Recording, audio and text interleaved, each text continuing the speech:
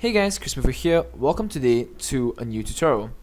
In this tutorial, I'll be showing you guys how to actually install Cyanogenmod 13 onto your Oppo R7 Plus F. So Cyanogenmod for Oppo R7 Plus F came out a couple of months back, and so today I'll show you guys how to install it. Now, there are a couple of things you need to download before you can install it, and these basically just four main things which are over here. I'll show you guys bit by bit.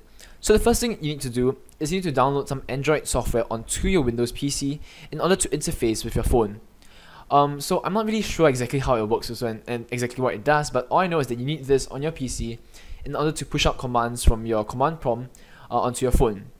So once you're at this page, scroll all the way down. You don't need Android Studio because you're not going to program stuff. Unless you are, then download Android Studio. If not, scroll all the way down to the bottom and hit this one, install our 24.4.1 windows.exe. So it's this one over here. Just click and download it. So once it's downloaded, as you can see, it's downloaded on my com over here.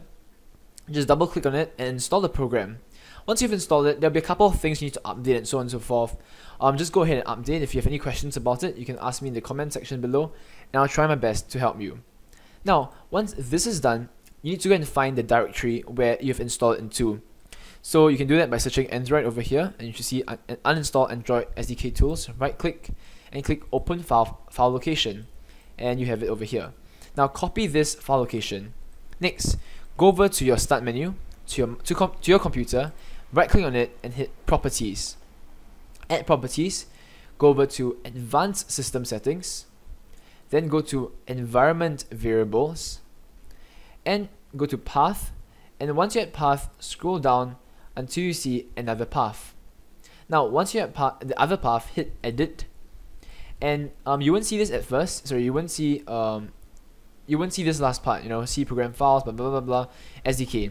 It'll probably end somewhere else, but whatever the case is, just add a semicolon to the back of it and paste your file location. So basically what we did just now, we copied this, right? So we copied it over, and now once you copied it over, just go over here, put a semicolon and paste it in.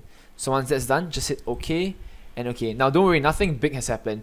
All we've done is we added some command lines to our command prompt, which we can use to push out to our Android phone. So I hope everyone's understanding so far. If it's a bit complicated, don't worry, just rewatch the video again and just do the steps I told you. Don't worry, nothing will happen to your computer, trust me.